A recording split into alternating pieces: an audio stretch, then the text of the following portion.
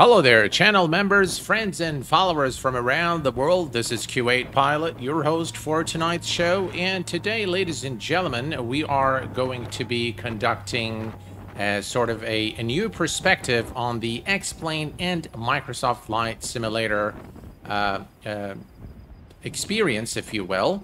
This is not going to be a versus sort of a stream, but rather it's going to be really a look at both simulators. We're going to look at the pros and the cons. We're going to look at also the way forward for these simulators from my perspective, of course. So I'm going to provide you with my perspective, what I like about both simulators. It's not, again, it's not a fight between the two, which is better, but I'm going to attempt to show you all the good things and the bad things in both simulators. So we have with us today Rand Cooley. This is a members-only chat for this live stream. So I want to call Rand and Edge Mookin. Hello, guys. Welcome aboard. Glad to have you here. And what we're going to begin doing is we're going to be taking a look at X-Plane. Our agenda is to explore the entire user experience, the menus, the settings, and then, of course, we're going to take a look at a short flight with some physics. And then we're going to do exactly the same thing for Microsoft Flight Simulator, highlighting the strong points of each and the weak points, if you will. So let's get started. One of the first thing I want to say about X-Plane 12 is that I love the user interface in X-Plane 12. It is very intuitive. It is very easy on the eye. From a user experience perspective, I think it offers a lot. It is very user-friendly, without a doubt. And you can go to all aspects of the simulator with a few clicks. So the number of clicks is very important for me, and I think that the guys at Laminar Research have done a very good job really optimizing the number of clicks to get to where you want. For example, this is the main menu of X-Plane. You can resume your flight, you can start a flight, save, load, and go to flight school. From the new flight menu, you have access to everything in one screen. This is something I have a lot of appreciation for, and it is a result of a lot of thought from Laminar Research. Here you have all your aircraft. You can also very quickly select or filter. We can select, for example, just the Laminar Research aircraft. This is the default aircraft that's shipped with Laminar, with X-Plane 12. And you can also configure your current location. So where do you want to fly? We are currently, by the way, situated at 1 Sierra 2. And Phil Norbert, hello, my friend. Welcome aboard. Glad to have you here with us on this live stream. And you can also access the weather.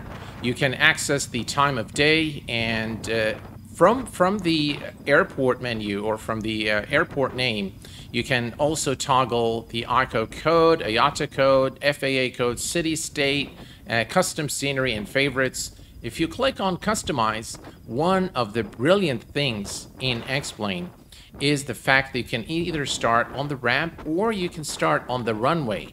And from the runway, you can either start actually on the runway or perform a 3 or 10 nautical mile approach from the runway to practice your landings. This is something I really like.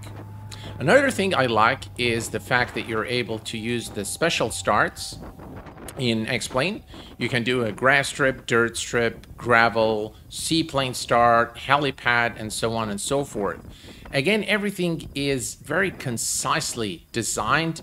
Everything is put in one place. You don't really have to fiddle around and go to multiple screens to set things. Let's say that from this screen you want to change the settings. Simply click on the settings here and voila, you're here at the graphics where you can tweak your graphics, and you can go to the network data output. You can select all the type of data that you want to show in the sim. This is the general data output, and also you can look at the data ref read and write. The joystick configuration, this is one of the strongest points in X-Plane, is how to set up your experience, how to actually configure your devices. Not only can you see a visual representation, but for select devices, the most popular ones, you can actually highlight here and you can see exactly on this side what's happening. So if I move the control here on the hat switch, you'll be able to see that right here. As you can see, it highlights this entire section, telling me this is everything to do with the hat switch. And then you can go here. This is the pitch trim up, and so on and so forth. And this is true for anything that is connected to your to your computer. And the nice thing also is it's very easy to calibrate the devices. You can select the available devices from the drop-down menu. Currently, I've removed some of the gear just for testing purposes. So I have the HOTAS choice, the throttle quadrant. And again, the same thing here. I love this fact that X-Plane allows you to visually see what you're doing, and it makes configuring your flight controls very easy. Another thing I really like about X-Plane settings and the way you set things up is the profile. Now, the profile in, for example, in Microsoft Flight Simulator, this option is also available. But what I do like about X-Plane is the fact that you can set the profile for all your controls and then assign that specific profile to the aircraft. So if I go to manage profiles, you'll see that I have, for example, single engine, 777, whatever, tallest, twin engine. And then here, for example, I have the A350 assigned to the twin engine profile. This is very, very useful. And this is really something that Laminar has done very, very well. Another thing I really like in setting up X-Plane is adding the response curves. As you can see here, if I wanted to add a response curve, all I need to do is to select the add response curve, and now I can visually change everything with my mouse, as you can see here. I can also add the linear, so I can do a linear response curve, or I can do a cubic linear curve. And you can also change the interrupt mode. You can change the values, so very fine and very granular details over those response curves. So this is another thing I really like. Setting up X-Plane, generally speaking, is a lot easier. Hello there, Niels. Welcome aboard, my friend. Glad to have you here with us. And again, you can view this is again another very nice feature, is that you can view the flight control from two different views. So you can look at the back and you can look at the front. This is very, very well done by Laminar. Calibration is again very easy. You can also go to the keyboard. Now, one of the things I also like, maybe it is not something that is for for the users in general, but maybe more suitable for developers, is the fact that when you have a plugin installed for X-Plane, you can actually have different settings for that plugin, and you can assign the controls to that plugin without having to fiddle around with the sort of built-in parameters of X-Plane. For example, I have here, for example, this is everything from SRS, that's Stick and Rudder Studios, and I have two plugins from this company, XATC Chatter, and I don't have currently anything assigned to the keyboard, but I have X Camera, which I do have some keyboard buttons assigned to it. Now, this is specific to this particular plugin. For example, in Microsoft Flight Simulator, what developers tend to do is they actually try to go to a parameter, an in-sim parameter that is not being used, and assign it something that they want. This is quite evident in flying helicopters, for example, in Microsoft Flight Simulator, or for example, ProFlow, where you have to assign something to the help menu. So this is, again, for strictly from a developer perspective, but I think from a user perspective, it makes things very easier for us to set things up. All you have to do, for example, to say cancels transmission of missed approach, is click here and then record the keystroke, and then you're done. Very, very nice. I really like how everything is set up in X-Plane. Now, one thing, again, from the sounds, you can, toggle the sounds, and this is an area where I think X-Plane, by the way, the soundscape, the default soundscape in X-Plane is great, but the ATC is something, air traffic control is something that is still, after X-Plane 10, 11, and 12, I feel that it's still lacking. It is improved from the previous versions, but it's still very lacking in my view. You can select a couple of voices there, but that's an option, or that's a feature in X-Plane 12 that I will probably never use. Yeah.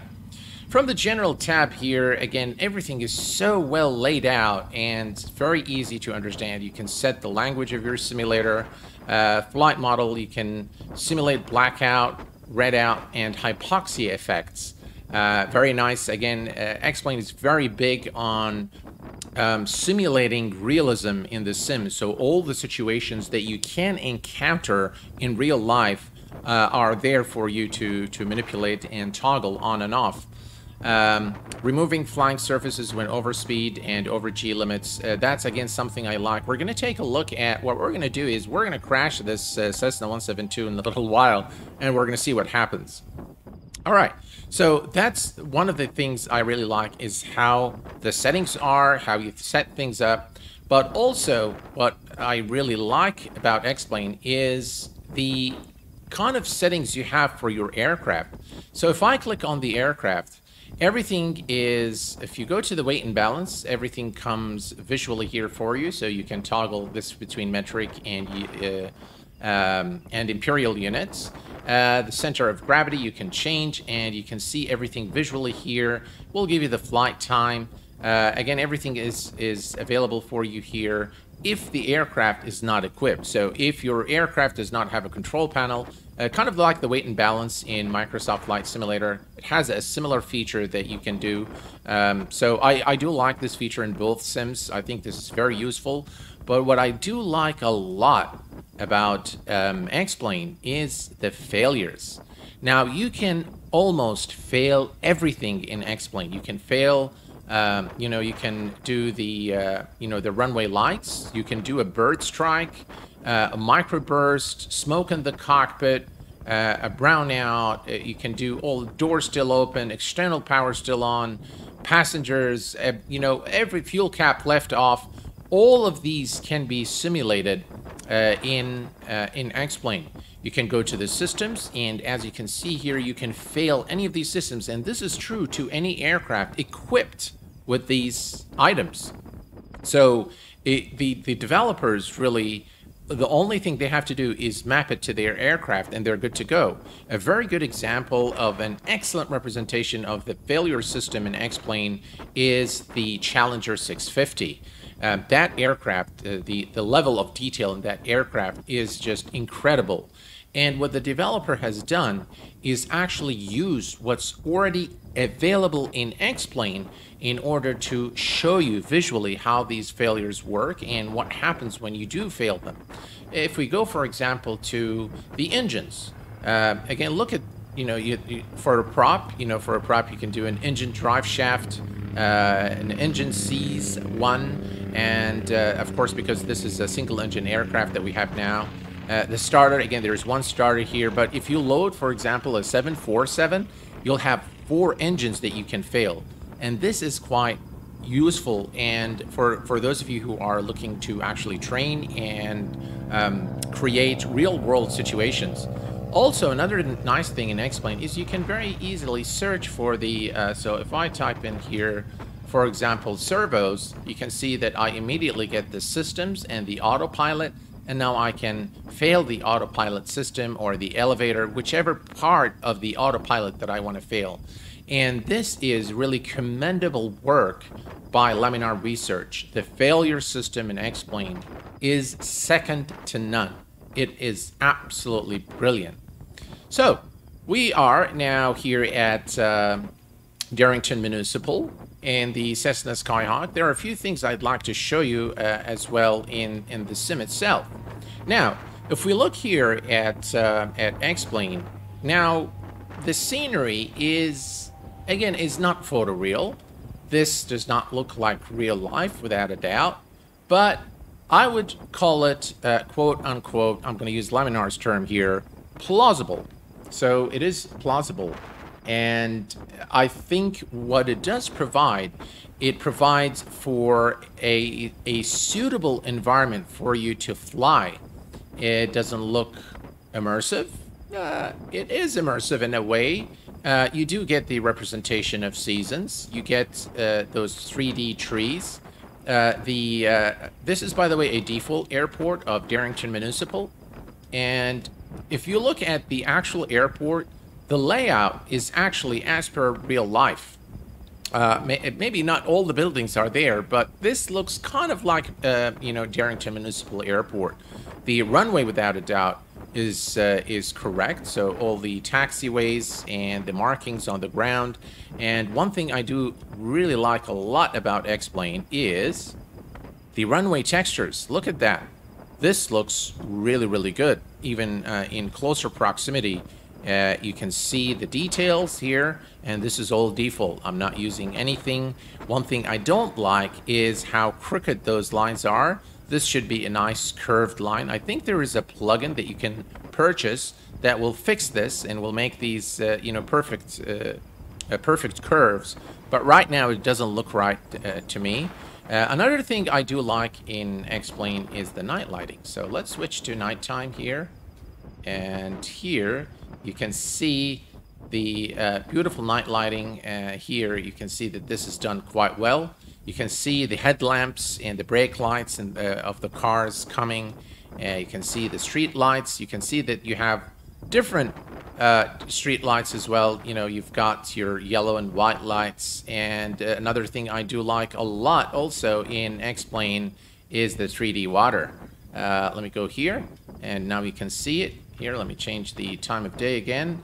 And you can see here the 3D water is done quite well, and it responds to changes in the weather. So overall, from the immersion perspective, I think it does offer some really nice features, way better than the predecessor version of X-Plane. All right, so now what I'm going to do is I'm going to hop into, and by the way, we're going to be doing the Cessna 172 and maybe the Cub for the purpose of the comparison, because I wanted to use exactly the same aircraft without any add-ons, and we're probably going to turn off XP Realistic. So let me turn it off so that, I don't want to show you anything that is outside the sim today. We're just going to look at whatever the sim provides. Now, this is the Cessna 172 in X-Plane. Now, from the visual perspective, I think it looks pretty good. The use of PBR materials is done quite well. The lighting engine in X-Plane is something I really like. And the aircraft, the 3D modeling of their default aircraft is done quite well in my view, especially on this Cessna, which is an aircraft that lived through all iterations of X-Plane. So in my view, this is a very reasonable rendition, very authentic rendition of the Cessna 172. So let's go ahead and start it up, and let's take a look at some of the features that are available. First, what you'll notice is the F-Mod sounds. Here, very nice sounds, and they are quite distinct for the switches. And the, for example, the master battery switch is very different from, the beacon light switch. And for a default aircraft, I think that's, that's pretty good. Not bad. I would say not bad. It is a bit heavy on the frames, the Cessna, for some reason. I don't know why. But let's go ahead and set the mixture to full rich, crack the throttle a little bit, and let's start the aircraft. All right, so we have a good start, and we're going to turn on the avionics. Nav lights can go on, taxi lights are on. We'll leave the strobes for the time being. Now, there are a few things I want to show you in the external view. All right, so now we have the aircraft with the engines running. If the engine sounds are too loud for you guys, please do let me know. I can bring it down. But now, what I'd like you to point your attention to is what happened. We have the brakes set, and I'm going to apply maximum power. And let's take a note of what happens to the aircraft. Here we go.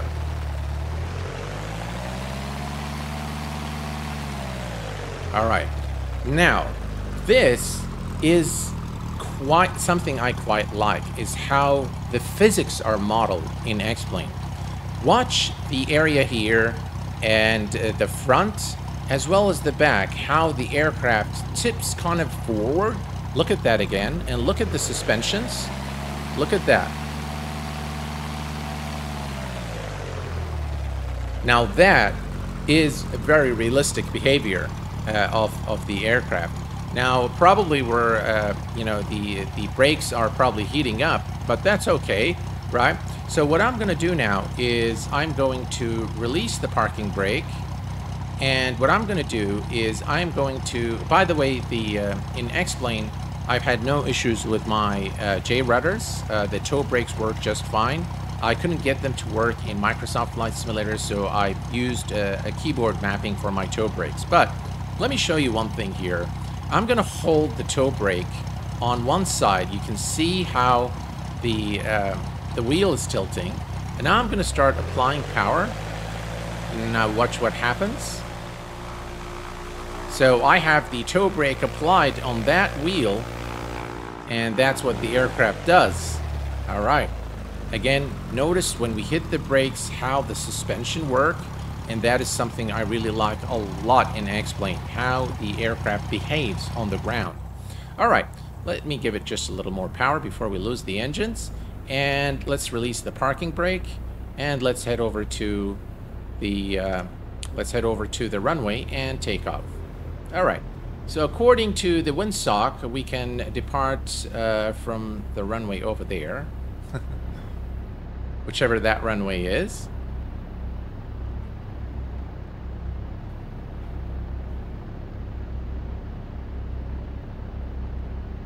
All right.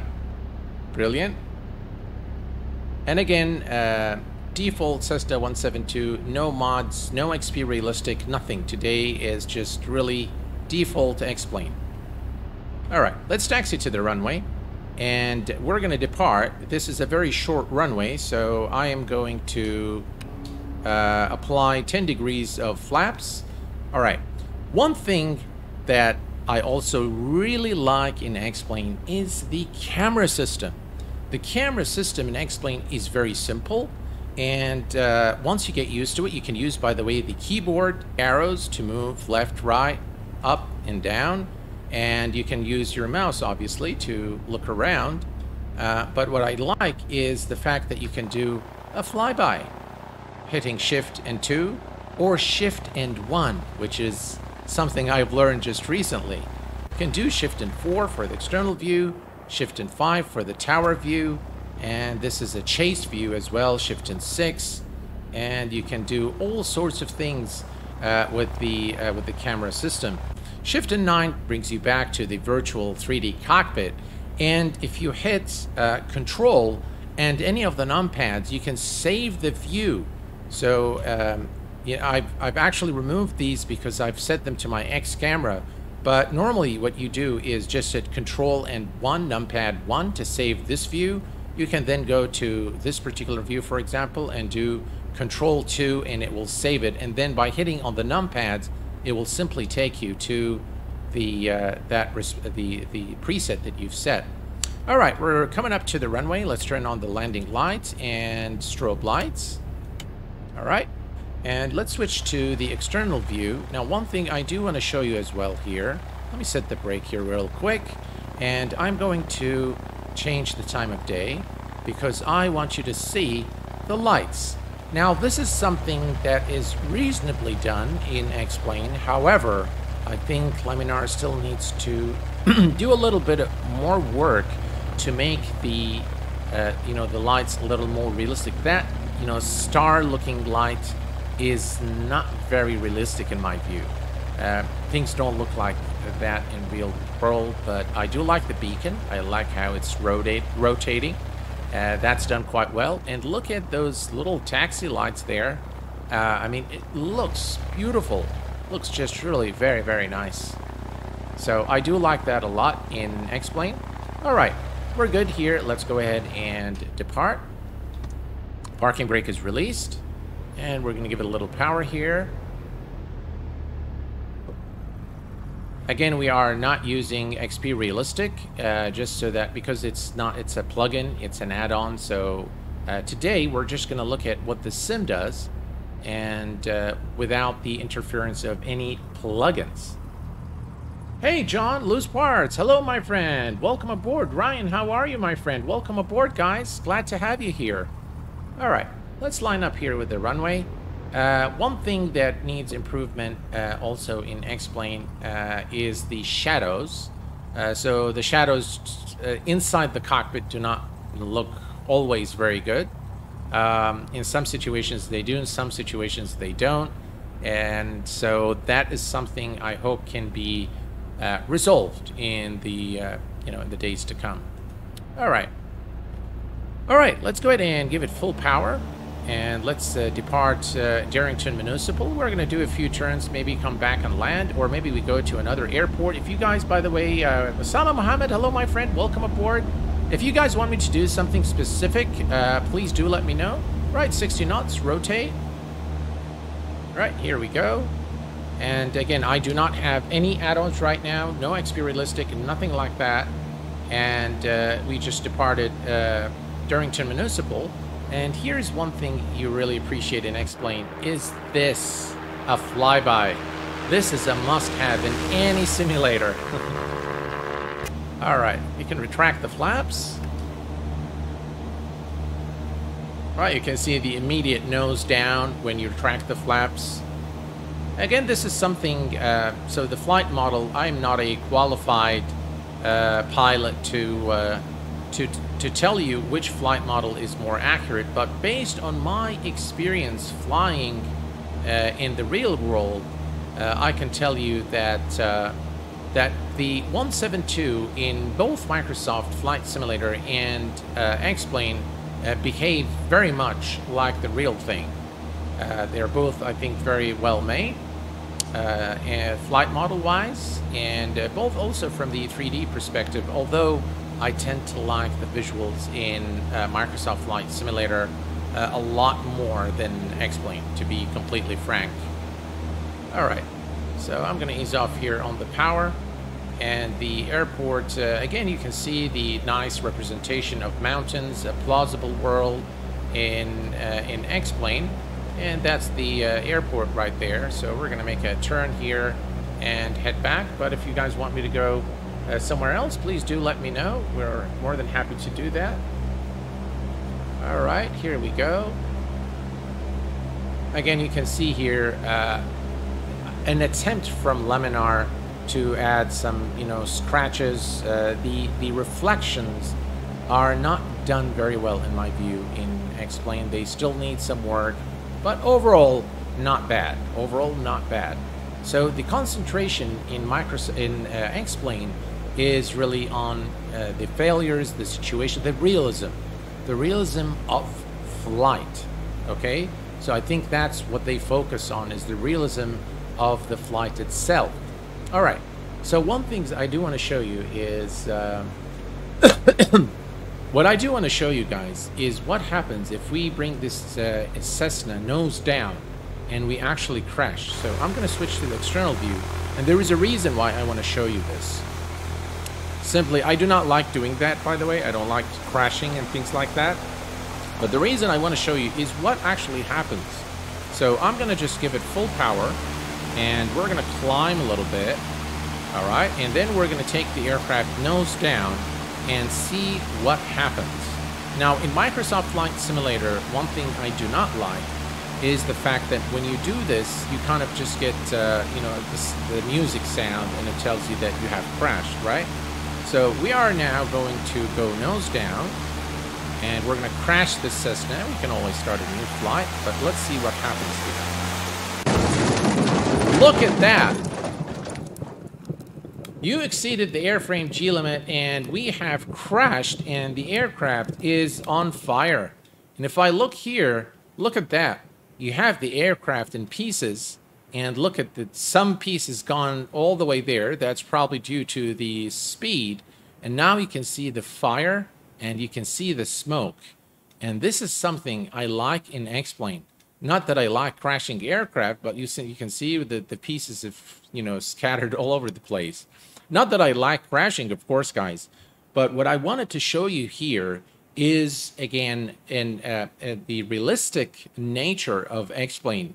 If you crash an aircraft, if you actually lose fuel, for example, or you have multiple engine failure, and you are in an Airbus and you fall out of the sky, or some whichever failure you have, and you for that reason you actually crash, you are actually going to see a real crash. You're going to see fire, and you're going to see the aircraft coming apart in pieces, like we have witnessed here.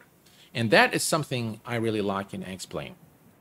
All right, so let's go ahead and start a new flight. And I want to show you something else with the Piper Cub. Maybe we'll take it to... is there a specific place in... All right, so I can take you to this airport. It's a very nice airport, guys, by the way. 11 Sierra. If you... we're going to start here at the runway. So I'll just say confirm and start. And this is actually a nice airport to... if you have a small general aviation aircraft, I highly recommend that you go to this aircraft. It's a beautiful, beautiful airport to fly from. And it looks quite nice as well in X-Plane. So we are in the Piper Cub here at 11 Sierra. And what I'm going to do is we're going to go ahead and turn on the master switch. And ladies and gentlemen, we have a donation for the Fly Lilo project. We're almost there at the target we set of 1,500 euros. Thank you so much, guys, for your support. I really, truly appreciate it very much. All right. So battery is on. We're going to turn on the beacon, and let's see here. Master, why is there something? Yeah. All right. So mixture is full rich, and let's go ahead and start it. There we go. We have a good start. Right. Now, if we switch to the outside, I'm going to show you something that I personally like. Let me zoom in on the aircraft here. Right. Now, brakes are set. Now look, just notice the vibration here. You see that? By the way, this is default. Again, there is nothing added here. This is X-Plane default. And that is the kind of stuff I really like in X-Plane. You see here, again, very nice. The shadows here in this specific situation look very nice. And you can see the exhaust system here. You can see the smoke coming out and the heat layer. And you can see the vibration there clearly. Let me add power. See that? All right. So now I'm going to ease off on the power. And what I'm going to do is I'm going to release the parking brake. You can see, again, the movement of the tires here. They are in sync with the aircraft speed. Okay. Now we're going to do the same thing. I'm going to hold one of the toe brakes. And I'm going to add power. And we're going to see what happens.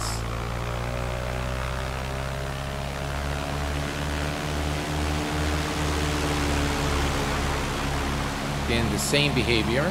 I don't know why this wheel doesn't turn. It should.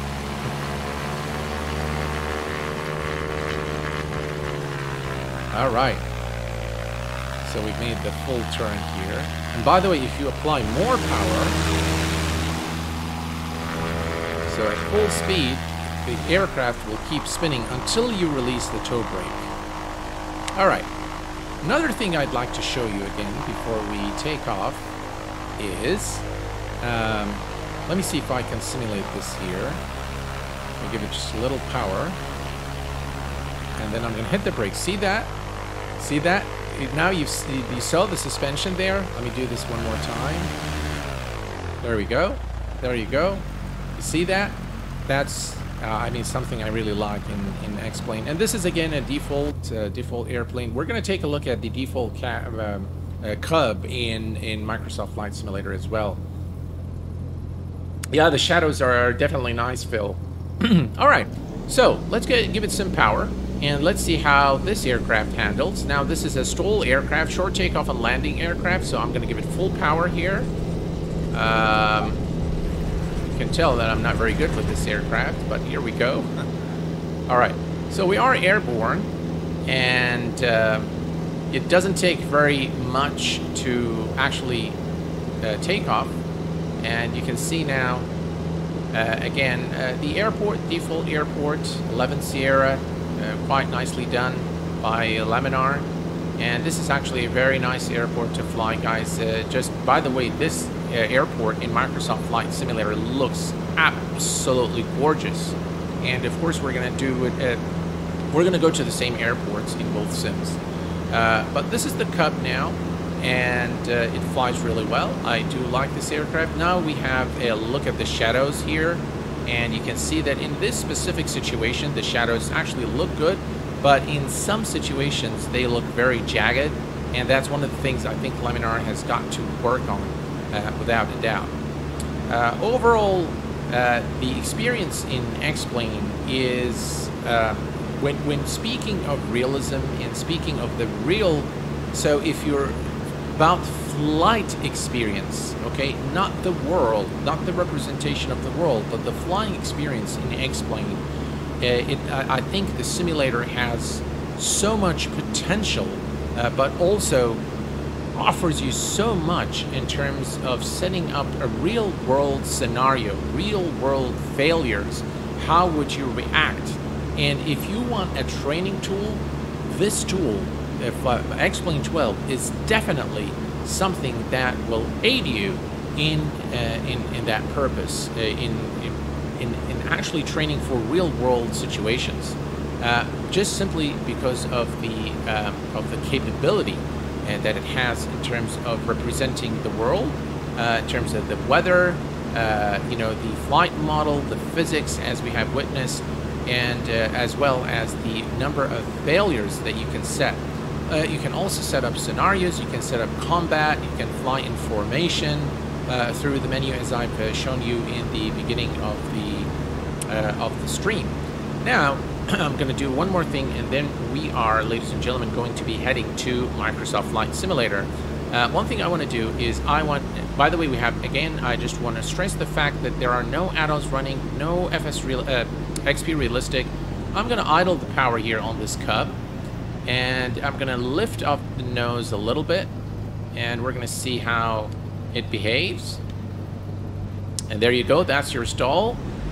And I'm just going to push the nose down, give it full throttle, and recover from the stall. There you go.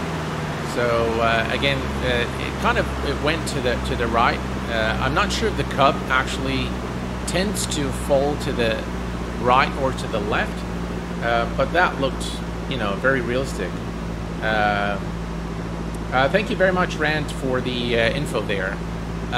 So overall, these are the things I like and dislike about X-Plane. Just to say, again, I do like a lot the failure system, the camera system. I like the ground physics, the flight model, and what I don't like in X-Plane is, one, is the ATC is absolutely terrible. Multiplayer functionality is definitely non-existent in Microsoft Flight in X-Plane 12, which is something I think is a must in 2023 onwards, and I hope they start working on this soon. Again, their ATC system, in terms of phraseology, by the way, it's okay, but it still needs a lot of work. I do like the graphics. They don't bother me too much in X-Plane, to be very honest with you, because I think they are plausible.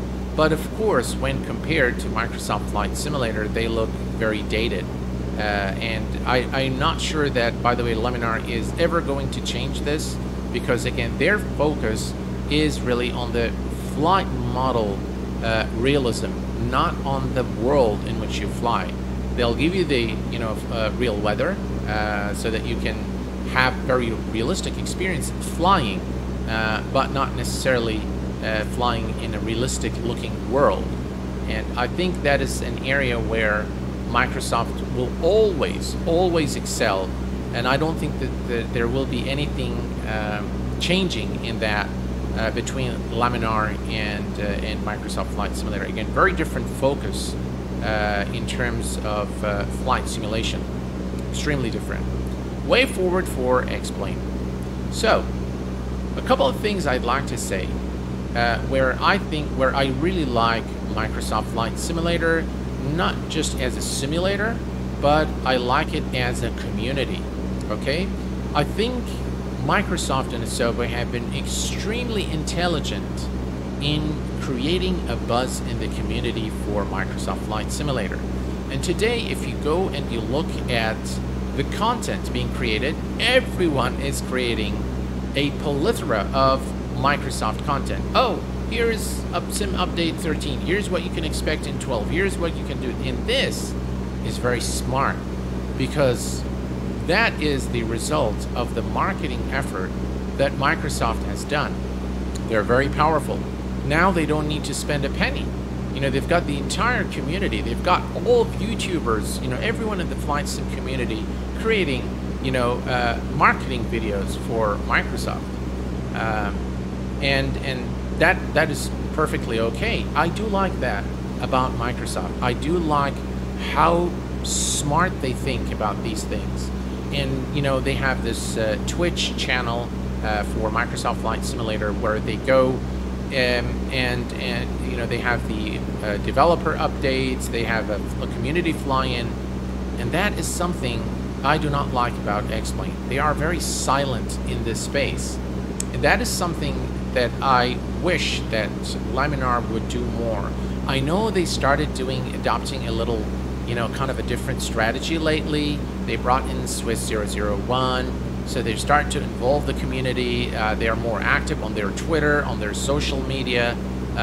So as a company, I have a lot of respect, by the way, for the guys at Laminar, and I will continue to support the platform. These are just my thoughts, guys. By the way, you don't have to agree with me, but these are my thoughts, and I think that in order for Laminar to be successful, they need to pay attention to those areas, because sometimes really getting everybody to know what the sim can do for you is an excellent way of, you know, getting more people there, getting more people on it. Is create a community where I know a lot of the recent videos, you know, we have Austin Meyer himself actually being the star of most of the video, and the guy has a brilliant sense of humor. He's quite smart. So I think maybe if they start creating something like that, I think the community will, you know, they'll have more growth for X-Plane. They have got to do something about performance in the sim, that's without a doubt. And please, guys at Laminar, fix your weather. Again, the weather was broken earlier today. The METAR is not being loaded, so they definitely need to do some work. And he's a freaking pilot himself and aircraft owner. That is right, Carl, and welcome aboard, my friend. Glad to have you here with us. So, in all honesty, if I were to, and by the way, one of the great things about X-Plane also, before I forget, is the usability, the configurability, the versatility of the simulator, the way you set up your, you know, your flight, the way you set up your controls, how you navigate between the different settings. Everything is so concise. The user is in mind when they created this, and whoever has done the, you know, the user flows, the user experience, and the user flows is absolutely brilliant. And I really give them a lot of credit for what they've done in this simulator, and I wish them all the best. All right, so here's what we're going to do now, folks. We are going to go to Microsoft Flight Simulator, and to do this, we are going to, let me see here. What do I have? All right, so I'm going to put this on break, and let me see here. Let me go and say quit. We are going to quit X-Plane, and we are going to start, don't mind that, that's okay. We're going to start Microsoft Flight Simulator. Now, the first thing I'll say about Microsoft Flight Simulator, one of the things I don't like, is how long it takes to boot the sim. It takes forever. Syncing data, looking for updates, starting the sim, this and that. And that is just, it takes so much time, and that, you know, sometimes it's just, it's a put off for me. To be very honest, it's a put off when you have to wait that long. But once it starts, the fun starts as well. There we go. All right, so the sim is starting now. Pay no attention to the man behind the curtain.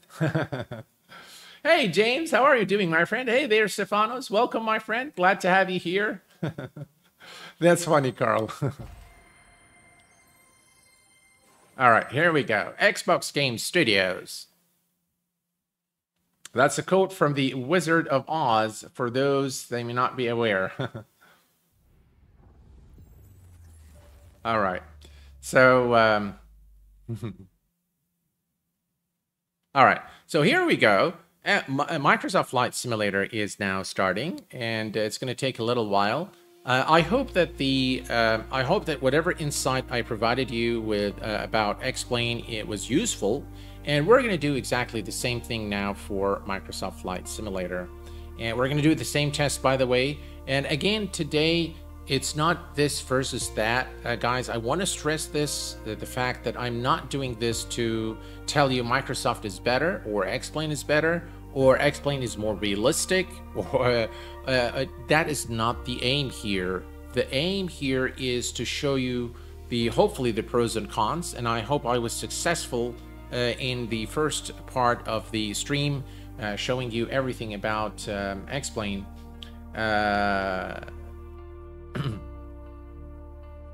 About X-Plane that there is to see. By the way, there are a lot of things that I did not go into detail in X-Plane. There is a lot more depth in, for example, the settings, but I just wanted to give you a general idea about what I like, what I think, both sims have done really well and where they lack. So we're just going to wait here a little bit for MSFS to start, and then we'll begin the fun. Yeah. Hey, Ferd Gomez. Hello, my friend. Welcome aboard. Glad to have you here. Thank you very much, guys, by the way, for being here today. It's so much more relaxing when I know everyone in the chat. Yeah. So I think I know all of you guys. So thank you guys for being here. Really, I appreciate it. And we're going to have, by the way, a lot more member streams and member content in the coming days. This is just the start today. And yeah, it's taking a little bit of time to load the sim. So we'll just give it a little time. Yeah, you keep watching this bar as it starts moving. And by the way, the more stuff you have in your community folder, the longer it takes, because it actually reads everything in the community folder, and it does this sequentially. That's what I've noticed, and that can consume a lot of time to for the sim to start. But hopefully we're getting there now.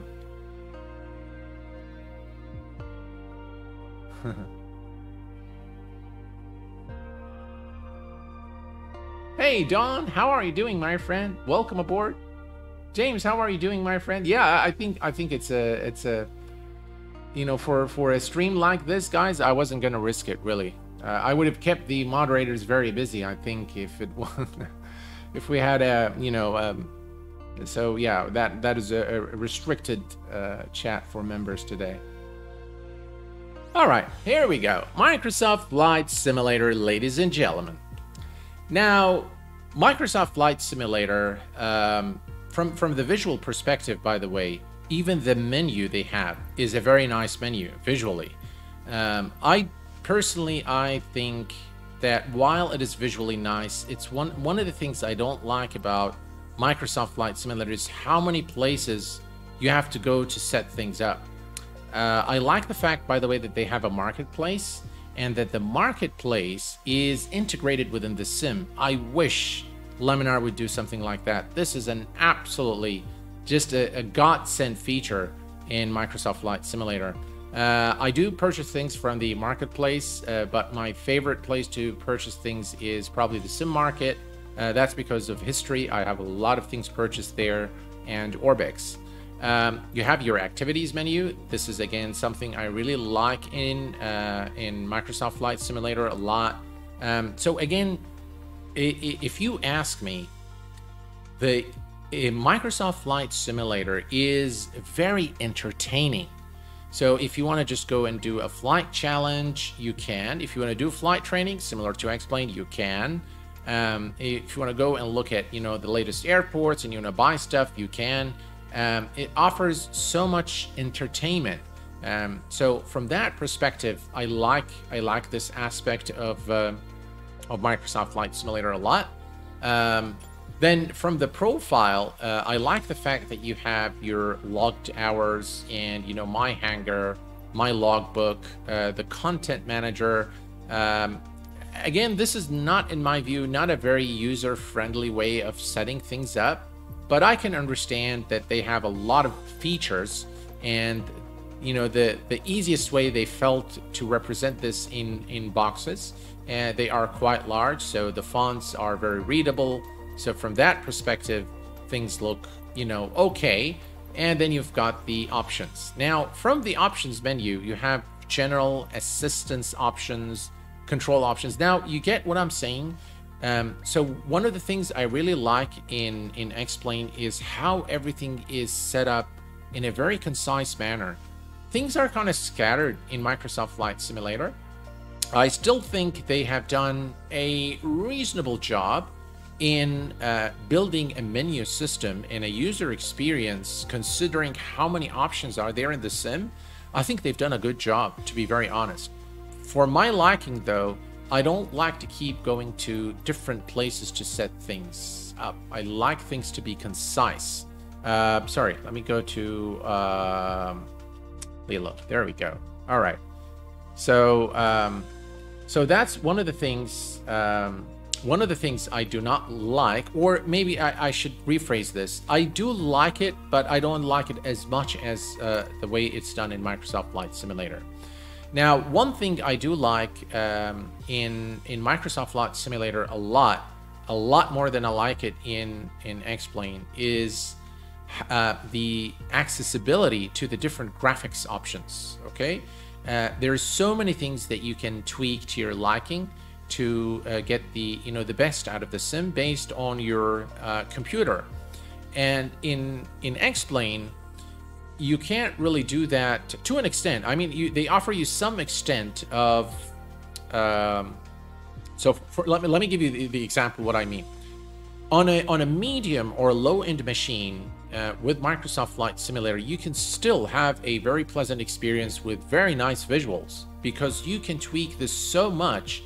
And the level that you can tweak is, you have, for example, terrain level of detail. Okay, if I switch the look in increments of 5, so that is something you cannot do with X-Plane. Fly Lilo is in the house and just became a member here at the channel. Welcome to Private Pilot Fly Lilo. Thank you very much, sir, for being here this evening. I appreciate it. Good evening from Lilo and Roberto. Well, good evening to you guys. Welcome. Thank you very much for the support. So that is something I really like in Microsoft Flight Simulator, and everything is, you can go a notch up. The levels at which you can go either to the right or to the left is huge, and that is mainly done so that they can actually reach higher audience with maybe low end PCs, medium end PCs, high end. And I really like the fact that they have all these options there that you can tweak. Now, what I don't like is the camera system. The camera system is probably the single most confusing thing in the world. The camera system, I've done, by the way, several tutorials. It is kind of, once you get the hang of it, it's okay. But, they've got this cockpit mode, showcase mode, external mode. In external mode, you cannot control the aircraft. And then you have to click something that is just too much. Okay. The sounds are okay. I like the sounds. The soundscape in Microsoft Flight Simulator is not bad. Though I must say that some of the sounds in X-Plane are better in my view. Again, I want to try to avoid as much as I can saying better or worse because I don't want to compare the sims. But I like the soundscape in X-Plane a little better. I like the fact that you can have an AI that works reasonably well in Microsoft Flight Simulator. This is, I think, a must-have feature, an absolute must-have. And I think they do it to an acceptable standard. In my view, I of course have it all turned off because I use FSLTL, but then one thing I do like is the fact that you're able to have leisure boats, road vehicles, ships and ferries, and they all actually move like they should in real life. And you also have the representation of animals, and this actually is done so well in Microsoft Flight Simulator. It makes you just want to do those bush flights in Africa and just really get immersed in the flying experience and looking at all these, you know, fine animals in the sim. I also find it difficult to understand where performance needs to be tuned. The sim NVIDIA. Yeah, that's true. I have watched Q8's excellent videos on performance settings. Thank you very much, Fair Gomez. Yeah. So this is something I do like. I like the fact that they've represented animals, because animals is an important part of the world. The representation of the world in Microsoft Flight Simulator is something I adore. It is just so immersive, so realistic. It's just really brilliant. Again, you have a lot of things, you know, the data model, flight model, beg your pardon, modern and legacy. You've got so many things you can tweak. Accessibility is something, again, very important, which I think there is a fair bit of this in X-Plane, but I think I really like it in Microsoft Flight Simulator. I think they've done this very well. The developer mode is something I'm not going to go through today in this. Maybe I'll do a special video on this. VR mode. Now, by the way, VR in both X-Plane and Microsoft Flight Simulator is something that I have very briefly tested. And I have found that the VR capability in Microsoft Flight Simulator to be far more advanced than it is in X-Plane. But that's been just about a 10 to 15 minute test in both sims. So I might not be speaking out of experience, just on the first impressions. And then, of course, you've got the replay tool, which I don't like in Microsoft Flight Simulator. This is something where it is really lacking. Okay, so that is that. If I go to, I'm just going to say discard.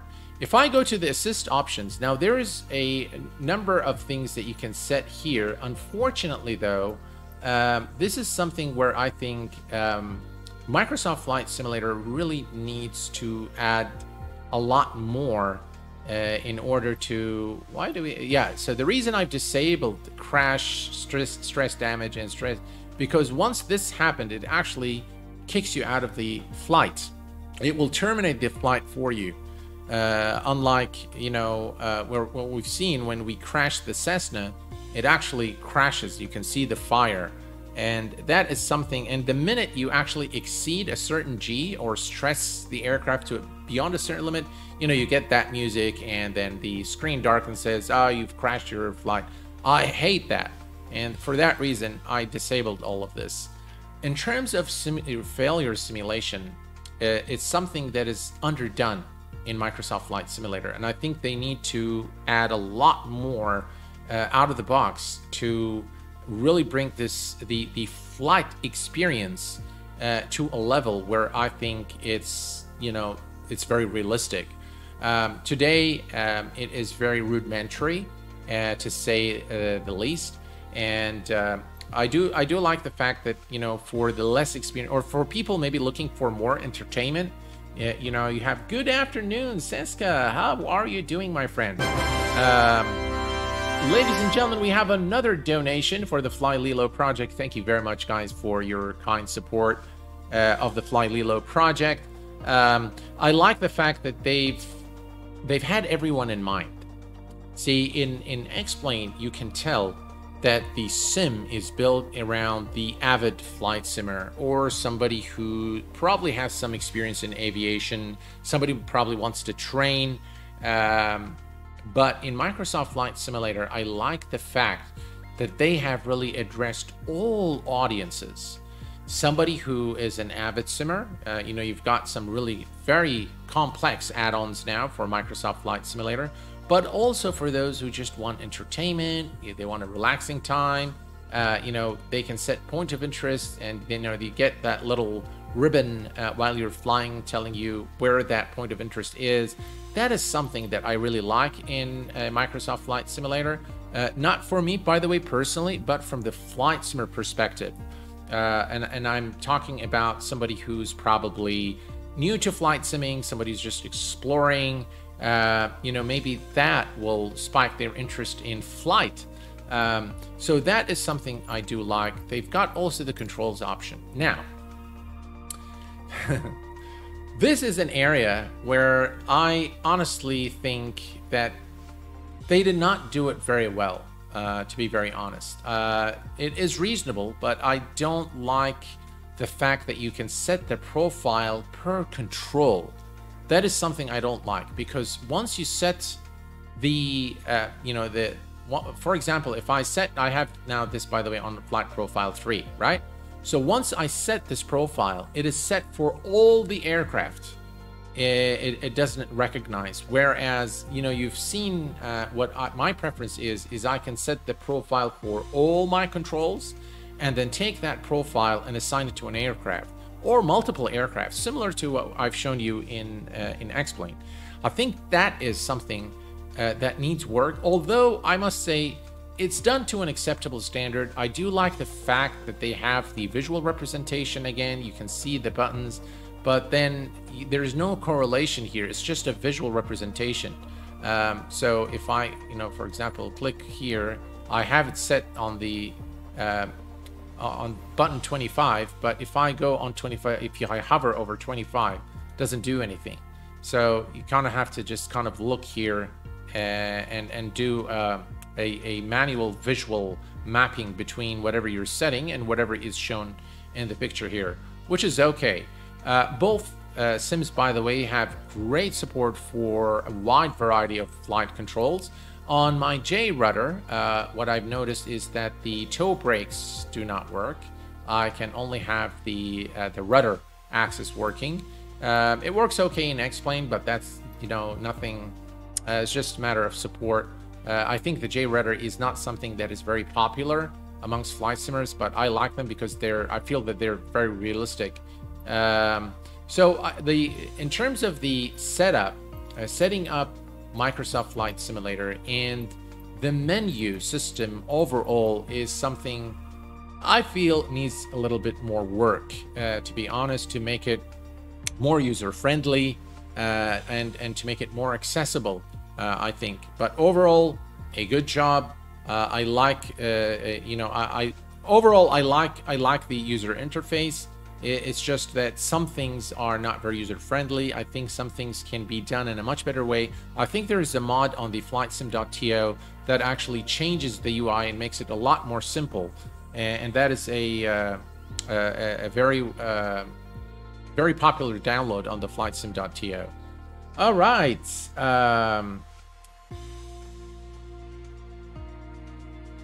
Osama Muhammad, thank you very much for the donation to the Fly Lilo project. I appreciate it. Guys, I appreciate it. All of you. You guys are very, very kind. Very, very kind. Really. I really appreciate it a lot. What a great community. What great members. What great, fine people here on the Q8 Pilot channel. I love you guys. All right. So let's get to the fun stuff now. Now, I have the Cessna 172, just like we did in X-Plane, so we're going to take the same aircraft.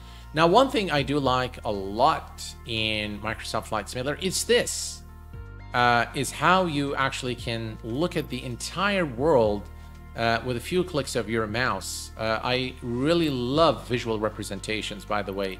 Anything visual, I love. And now, this is, again, when you see from to, normally, you know, I mean, that's okay. I mean, that's for flight planning. But if you look at all the serious flight simmers, they just select the departure airport.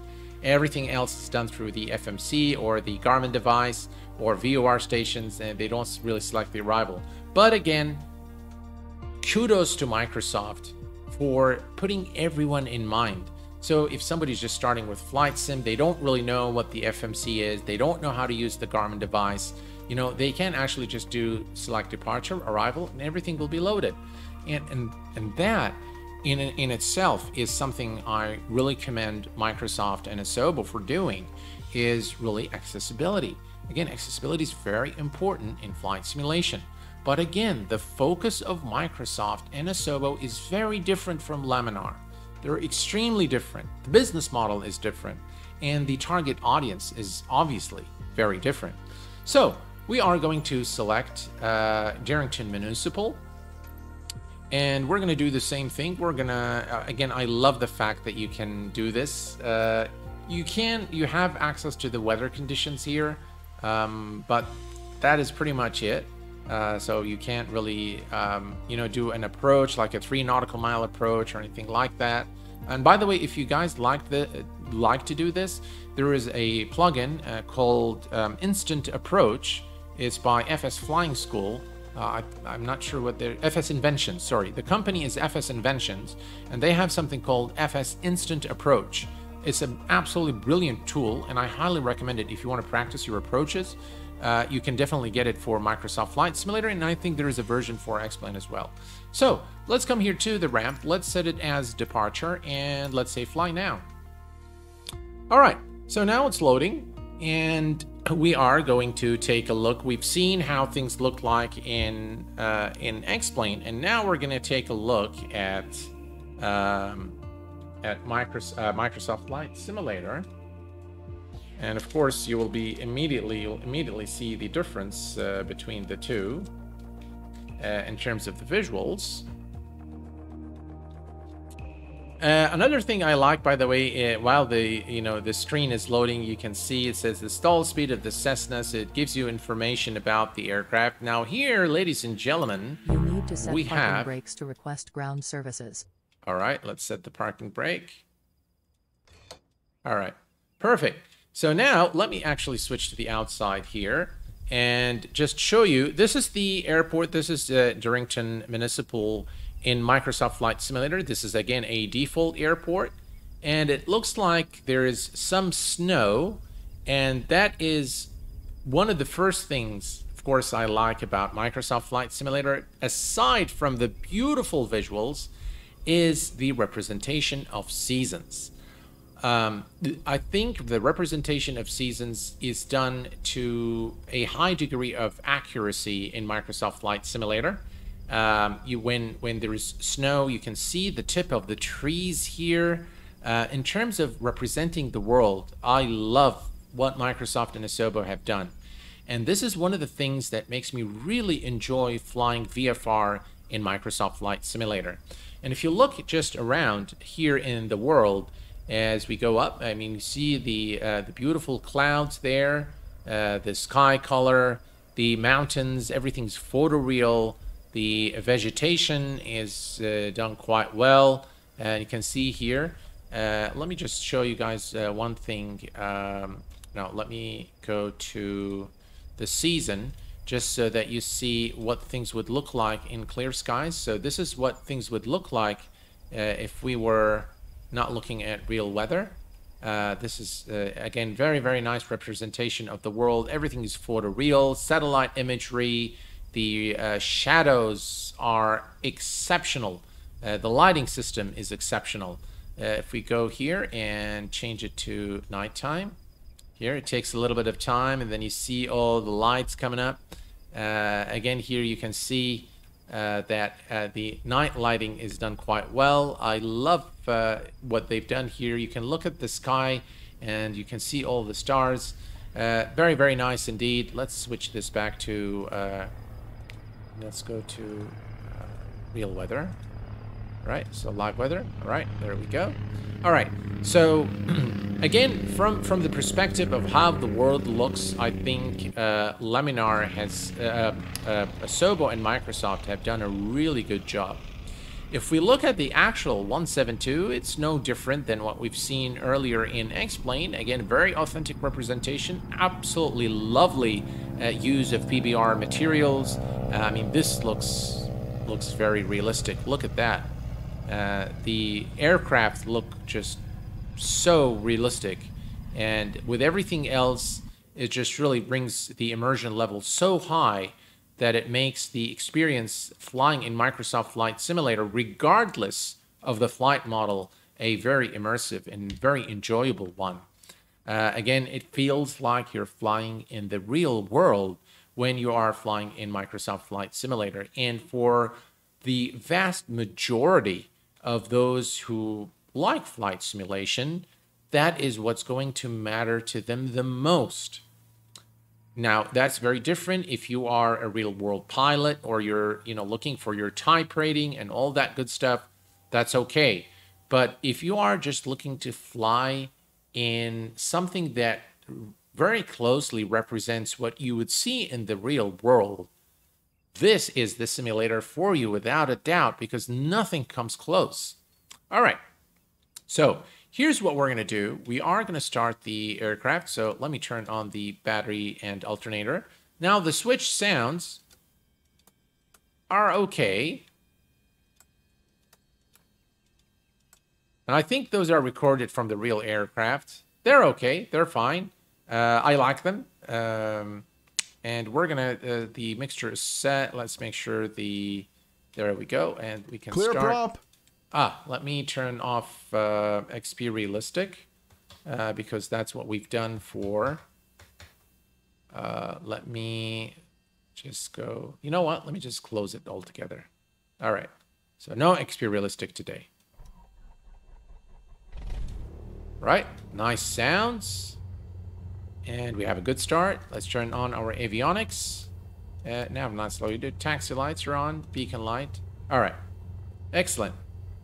And we have all the Garmin devices are now loading up. All right, let's switch to the outside view. And what we're going to do now is what we did earlier. We are going, now the brakes are set. So I'm going to apply maximum power. Now, I don't see what I saw in X-Plane. Let me just, all right, I think this is better here so you guys can see. Okay, so what I expect when I give it full power, when the aircraft brakes are hit, I expect the forward of the aircraft to go down a little bit because the aircraft wants to move. And so the force of the engine should make the aircraft kind of, just tilt a little downwards. It should point a little downwards. Let's do it again and see what happens. All right, I think it does happen. It does not happen as much as it happens in X-Plane, but I can see a slight change. But I think it should be more than that. With maximum power, with the brakes set, definitely should be more than that. Yeah. So the ground physics, by the way, in Microsoft the dip under the power. Yeah. To dip under power, that's right. Also the struts should compress. Absolutely, Carl. This is exactly what we should see. But unfortunately, we're not seeing it. And by the way, the ground physics in X-Plane are second to none. I'll give you that. So here we go. I'm gonna give it one more time, just to there. All right. So nothing there. Okay. So what I'm going to do now is I'm going to release the parking brake and I'm going to hold the toe brake and I'm going to give it power. And let's see what happens. So far, nothing. Nothing. Absolutely nothing.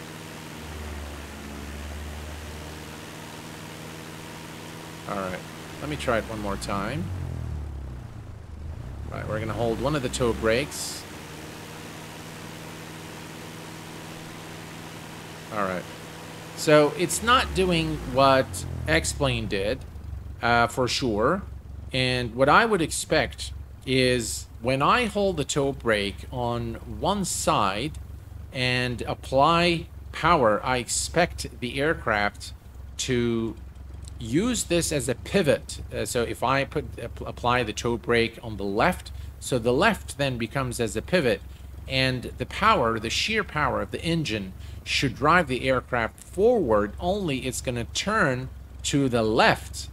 And this is not something we're not seeing here with even maximum power. All right, let's set the flaps. All right, perfect. And we are going to release the parking brake and head over to the runway. The visuals are just wow. Again, by the way, this is a default airport, so we're not using any add-ons there. All default.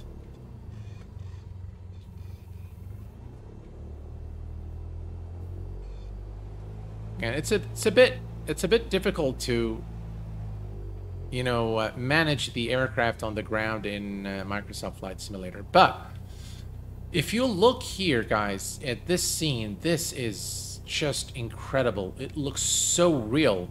And that's, again, that's what I'm talking about. And this is, I think, what draws everyone towards Microsoft Flight Simulator, because it does look a lot like the real world. And especially for those, you know, flying, you know, near their hometown, and they can actually see their houses.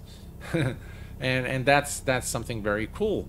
And by the way, what people do normally in any flight simulator, any person, I bet you the first thing they do is go and type in their home airport to see what it looks like. No, it wasn't you, Rand. It's yeah, it's so yeah. So here's some really so the ground physics in Microsoft Flight Simulator is something I'm not very, you know, not a big fan of. But I'm gonna show you here. All right. So we're gonna let me line up the aircraft. Again, just look at how beautiful the world looks here at Darrington Municipal, and we are ready to go. So okay, so one thing I really like in Microsoft Flight Simulator is you can see the snow on the runway. See that? See how this is? And by the way, I'm not using any add-ons. I'm not using anything. This is just really Microsoft Flight Simulator default. Nothing is being used to enhance anything. Even XP Realistic is turned off. So, or beg your pardon, FS Realistic. So everything's turned off. Let's do enter and enter. All right. So here we go. We are going to give it full power. Right, maximum power. The controls are a bit touchy. They've been improved. All right, we're going to wait for 60 knots and then rotate. All right, 60 knots, rotate.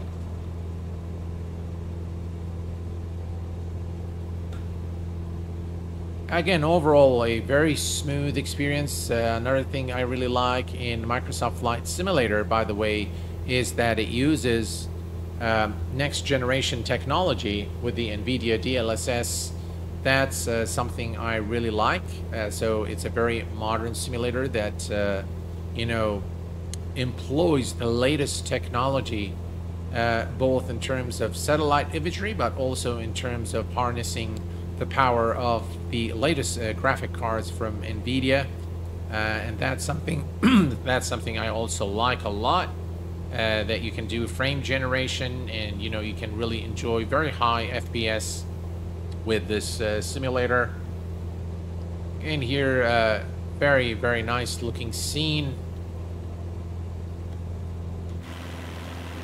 You can retract the flaps.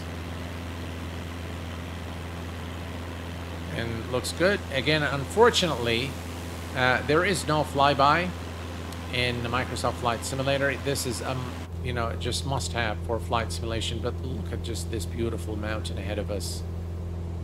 Just really fantastic. Just really, really like. And by the way, the digital readouts in Microsoft Flight Simulator are just absolutely gorgeous. I love it. I love I love the details, by the way. And there's Cessna. You can see how this needle is vibrating. And we can ease off here on the power. All right. So we're going to do exactly what we've done in X-Plane. Is we're actually going to crash this. We're going to go straight to the ground, and we're going to see what happens, okay? So in X-Plane, if you recall, we had the actual aircraft just scattering all over the place with smoke and fire all over the airport vicinity. So let's go ahead and do the same. We're going to go full power, and I'm going to go nose down.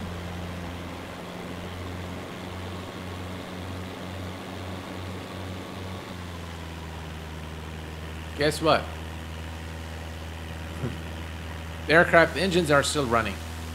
Now, of course, I have turned off the damage because I don't want the sim to end. I don't want the flight to end. But in Microsoft Flight Simulator, if you have the damage, let's do it with the damage on, okay? So let me just go here. Let me bring up the menu here. We're going to go to the, I believe it's under assistance options. And we're going to go to failure and damage. Crash damage is on. Craft stress damage is on. And engine stress damage is on. Okay, so everything's enabled. Apply, save, go back, and resume. All right, so now we're going to do the same thing, but this time with all these features turned on. And this is one of the things I do not like, by the way, in Microsoft Flight Simulator. Maybe this has changed. I don't know. I haven't tested this in a long time, but let's test it together here today. And let's see if I change my mind about their, you know, the damage system. So let's go ahead and go nose down and see what happens. Ah, there you go. What is that? I mean, come on, Microsoft. That is a feature I absolutely hate. It says you overstressed the aircraft and caused critical damage. Well, let me see it. So you can restart. All right, let's go back to the main menu. And what we're going to do now is we're going to load up the Piper Cub at 11 Sierra, similar to what we've done with X-Plane. So let me go to the world map. We're going to select the Cub, which is right here. This is the Zlin Aviation Savage Cub, so that's different from the Piper Cub, I think, that we've flown in X-Plane, but that's okay. 11 Sierra, and it already put us on runway 8 for departure, so let's do that and fly now. All right, now I think we're going to perform, by the way, the same test again.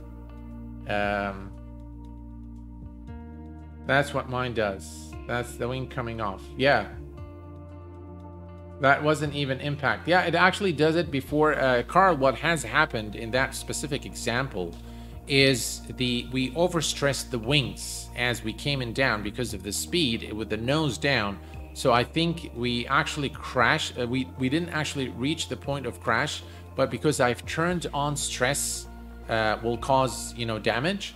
That's what has happened. We've overstressed the wings.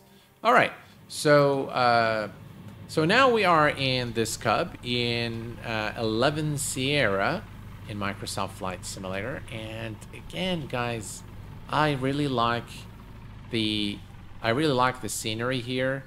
I think it looks fantastic. I do like, by the way, the airports better in the layout of the airports is more realistically done in X-Plane.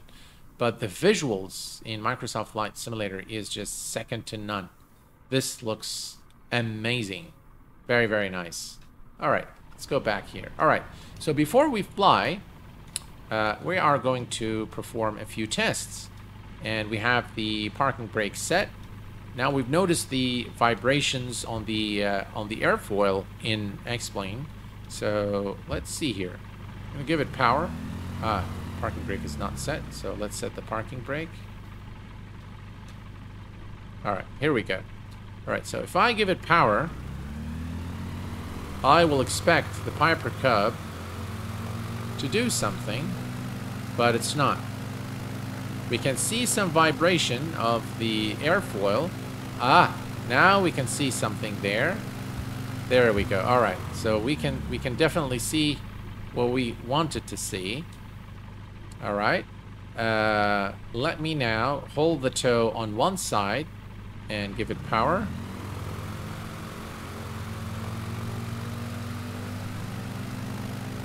And let's give it just a little bit more time. And let's see if it starts moving. It wants to move, but it should move. With all that power, it shouldn't be doing that. The minute I release the tow, then it goes.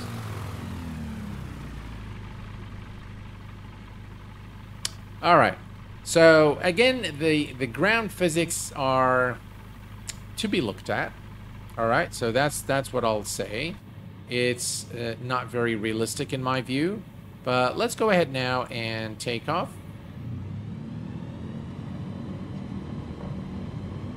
We don't need the runway. That's fine. And this is an immediate nose down. I'm not sure, by the way, if the real aircraft does this immediately. But this is a STOL aircraft, so that's what it's supposed to do. And I do like how this aircraft flies, to be honest. One of the things I like in Microsoft Flight Simulator is the simulation of turbulence. I think it's done to a reasonable extent. I think again, immersive. It is immersive. You see that movement there? Again, it gives it that sense of realism, gives it that sense of immersion that you're flying up in the air. And I do like the fluidity of the sim a lot. I like how the aircraft fly. Just aside from the fact that it's realistic or not, I just like how they fly in Microsoft Flight Simulator, whether it's realistic or not. And I think the simulation of the turbulence is not bad. I like it. Overall, I like how it flies in both sims, really. I think it's done quite well. I think the difference is very subtle in the flight model between the two. I think there are, for the casual simmers, by the way, we're not going to feel the difference. I'm going to be very honest with you guys. I know there's so much talk about the flight model and how the aircraft. Now, on the ground, I will tell you right off the bat that X-Plane is second to none. X-Plane 12 is second to none. But in terms of actually the flight model, I think if you're not a very experienced pilot, in very certain situations, is where you're going to be able to tell whether the flight model, is accurate or not. They added realistic turbulence. Yeah, I do have that. So if we go here, I'll show you real quick. If you go to the assistance options, and if you go to piloting, is it? Yeah, so turbulence is set to realistic. And by the way, let's go ahead back here and disable those because I just don't like what they've done with the failure system.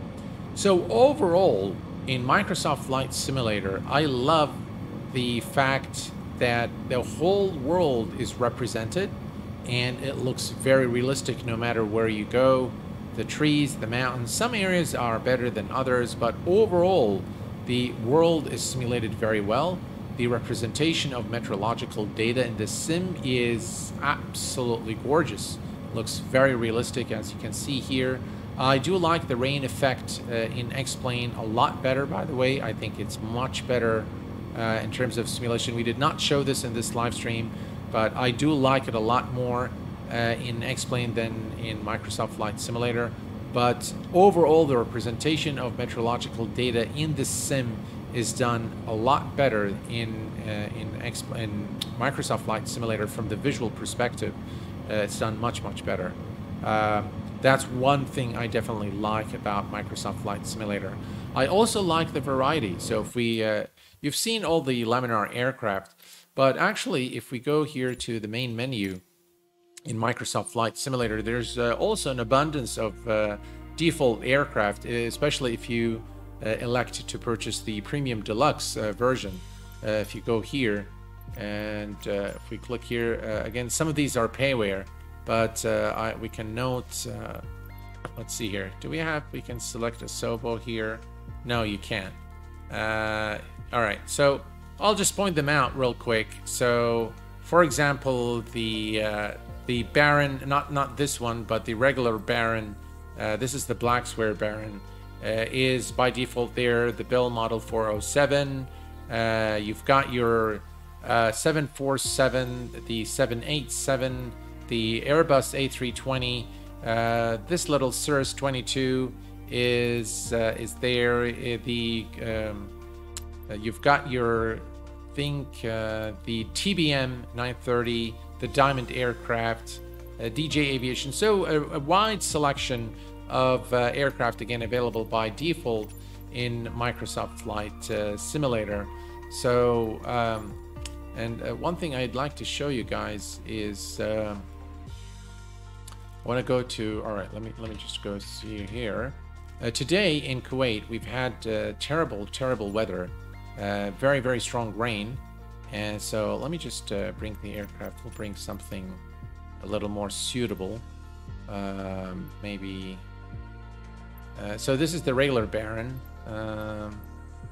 Let's see. All right, let's bring this. All right. Stage work. All right, fly. All right. So this is one of the things, the representation of weather, the representation of the world is one of the things I really like about Microsoft Flight Simulator. I like the fact that there is a lot of point of interest and they modeled quite well.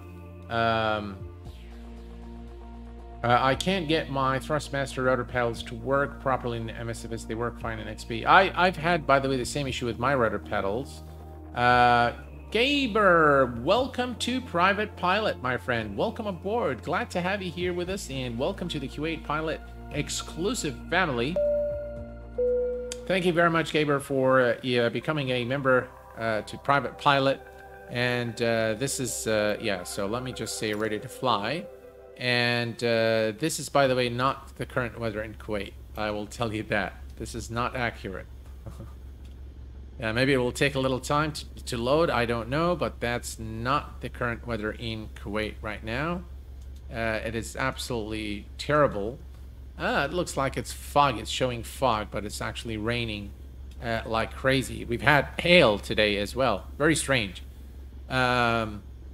So... let me just release the parking brake and let's go.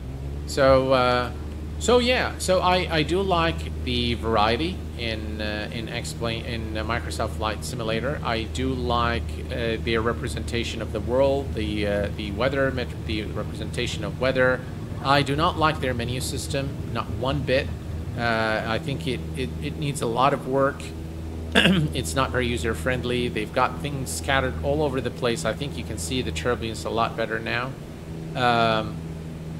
Again, setting up your flight controls can be very challenging in Microsoft Flight Simulator, which is something I feel they need to improve on. I still feel that the failure system in Microsoft Flight Simulator is not mature. And I think it needs a lot more work to simulate flights realistically. Let's just do clear skies there. All right.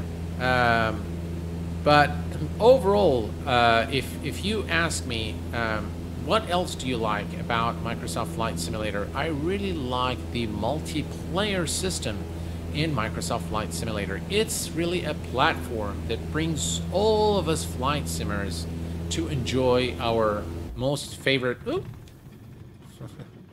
There you go. What happened here?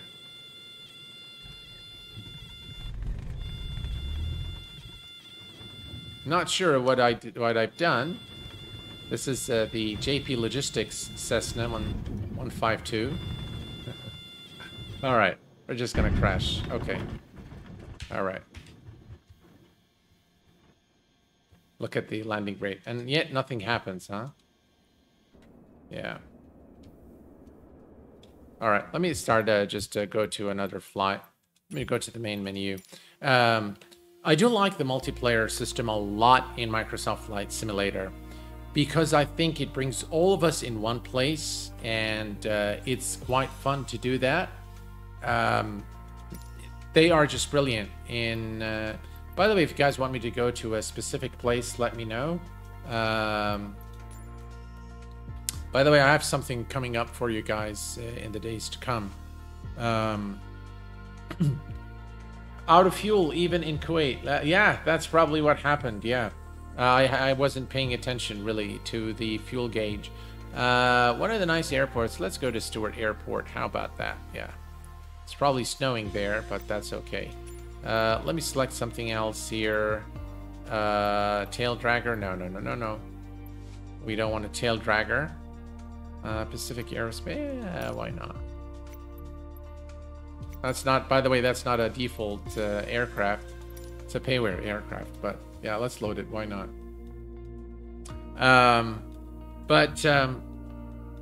I really hope for a more advanced failure system in Microsoft Flight Simulator. And I think, by the way, in terms of the flight model, I don't think it's far from X-Plane, to be very honest. In a lot of situations, I find them very close to one another, with the exception of the ground physics, where X-Plane just really excels. And there is a situation where I think Microsoft does better, which is the side slip. Especially if you do this in a Cessna, you can very easily detect how well the side slip is done in Microsoft Flight Simulator. It's done okay in X-Plane, but I think it's done better in Microsoft Flight Simulator. With XEnviro 2022, even better clouds. Oh, really, Gaber? Magnus from Threshold was telling me that XEnviro was doing really well, but I haven't really tested it, so I can't really vouch for it. But yeah, let's go ahead and take off here real quick, and I'll give you my concluding remarks. All right. So, folks, again, this was not a X-Plane 12 versus Microsoft Flight Simulator, but rather, I hope that I've showed you from my perspective at least what are the pros, the cons, and the way forward for both sims. Now, the way forward for Microsoft Flight Simulator is, again, something I really like about Laminar is the fact that they continuously publish their roadmap. They let the community know what's coming. They build the hype for it, and that is absolutely brilliant. Both, by the way, it serves two purposes. One, they keep you informed. You know what's coming, and they build the excitement behind it. But also, I think it is useful for us to know what's coming, and it will keep the competition on their edge that, oh, they're going to do this, so we better do that.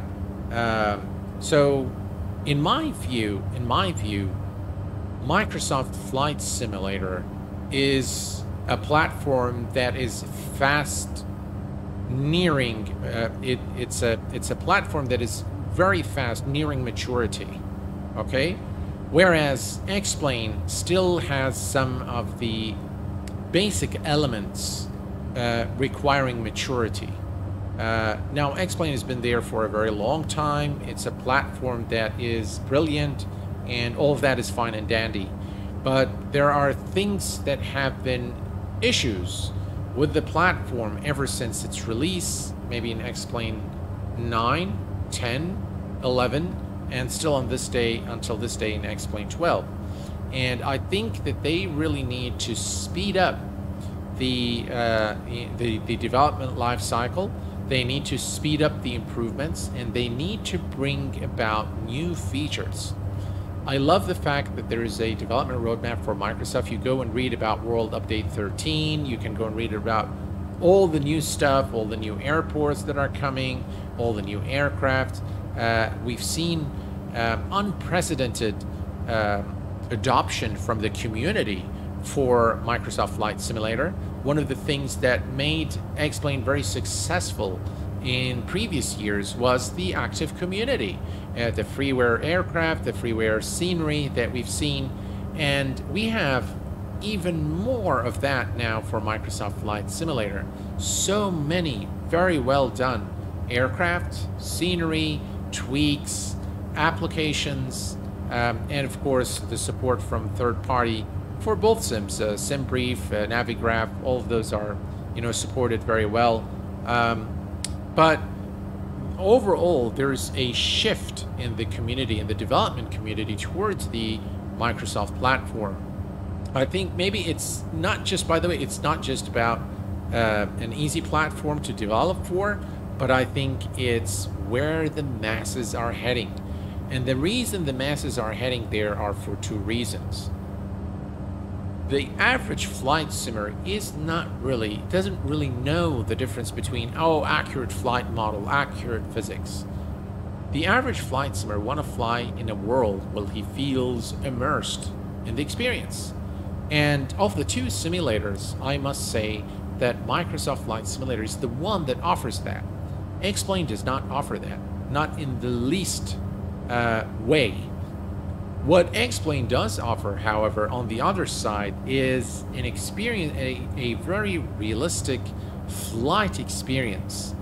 If you want to set for example, a failure scenario, and let's say that you want to fail your engine 15 minutes after departure, and maybe this is something you want to actually test in your type rating in a 737, and that's something you know that your instructor is going to do. That's something you can go very easily and simulate in X-Plane. If you want to do it for your Cessna, no matter what you want to fail, you'll find that feature available in X-Plane.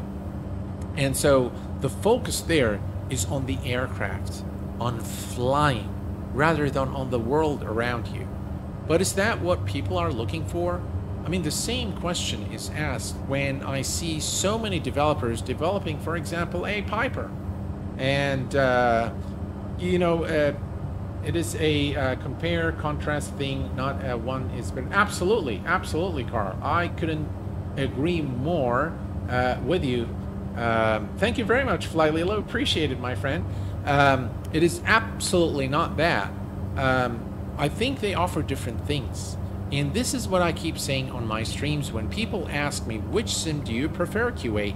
And my answer has always been, I enjoy both sims for different reasons. But I'm going to say this, guys, to complete the thought that I started with, is that the flight sim community is a huge community. It is comprised of very few real-world pilots and very few very experienced, CFIs, for example, and a very large community of those who just want fun entertainment. They want a fun flight. They want to be able to get in an aircraft and fly to maybe their hometown or go to the Statue of Liberty. And Microsoft Flight Simulator is a platform that allows them to do that. Not only that, but if you want to have fun, you probably want to have fun with your friends. And Microsoft is a platform that offers you the base for that. It gives you a very powerful multiplayer system that allows you to bring all your friends, fly with them in your absolute favorite location. You can do fun landings, you can do challenges together, and you can really have a good time. X-Plane fails to do that because it is not geared for that sort of thing. But where is the mass market?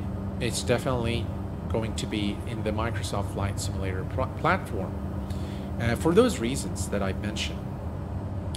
I hope, guys, that in this live stream I was able to show you exactly what I like about each sim. And by the way, in terms of add-ons, in terms of payware add-ons, there is just as many, good aircraft for Microsoft, just as good as X-Plane. So we're definitely seeing the likes of the Phoenix, the Leonardo Software, the Just Flight BA-146, the Black Square Baron, the Bonanza, the Phoenix A320, the PMDGs of the world.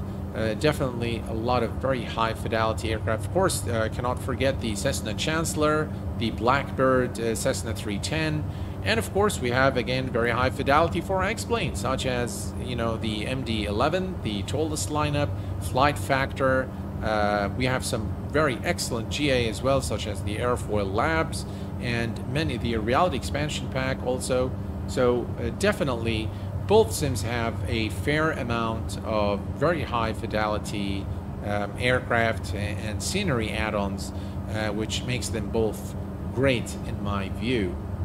I hope that I was able to... Pip, welcome to Private Pilot, my friend. Thank you very much for your support, and welcome to the exclusive family here at the Q8 Pilot channel. I hope that this was an insightful and useful stream, ladies and gentlemen.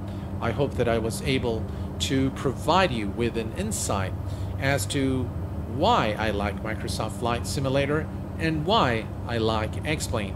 I hope throughout this live stream I was able to also provide you with some of the features that I felt that were very well done in both simulators and some of the ugly parts of both simulators as well.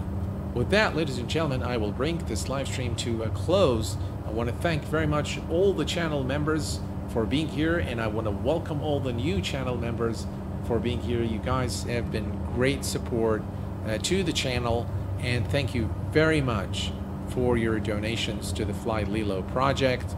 I truly appreciate it. And until next time, please take care of yourselves and each other, and I will see you all very soon. Thanks for tuning in, and bye-bye for now.